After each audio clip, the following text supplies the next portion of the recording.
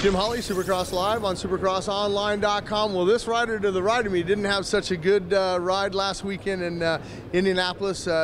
Jeremy Martin, talk a little bit about what happened in that main event. Yeah, well, Indy was pretty rough. You know, I came in and I was heat number 1, qualified 3rd. I knew I was going to be all right for the main, and I needed a good start. I knew it was really crucial. The track was I thought pretty tough to pass on. But I got a terrible start in the main, and I was working my way through the pack, and it was lap 6. I just made a pass for 10th place, and Vincent was in front of me, and he went down over a jump, and I had nowhere to go, and I landed right on him. Just completely KO'd myself, bent my shifter really bad and everything, and my elbow was hurting pretty bad, so I ended up pulling off, going to the asterisk rig and getting some x-rays, and thank goodness I checked out, and I'm here this weekend, sore but ready to go.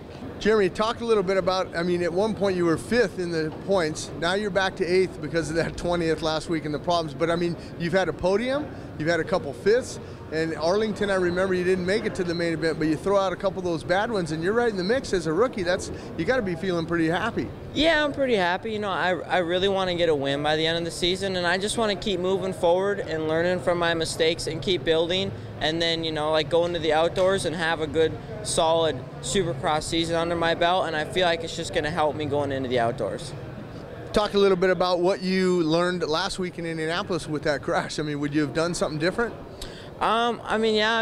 Definitely want to get a good start. It's really important. I mean, I'd say it's definitely probably 85% of the race. If you can get a good start and you can get out there and get clean laps in, you're not in the mix with people. And, you know, when everyone's in the back of the pack fighting to move forward, everyone's diving in underneath each other, trying to get each other. So, I mean, it's like they're really going for it. And, you know, if you get a clear track and you're out front, you can ride your own pace and you can do your own lines. So you can definitely got a chance to break away. First time for you in Toronto, obviously racing, and first time in Canada for that matter, or have you been up here riding some outdoor stuff? No, I've never even been out of the country, so this is a first. How'd you like going through customs? It was pretty good. I was nervous getting off the plane, and, you know, I've heard some stories, but I got right through, and it was cool. Yeah, you don't want to be like your brother and miss a flight going out of a country like when Alex did it back in Sweden. I had him over there, and he got stuck in Holland.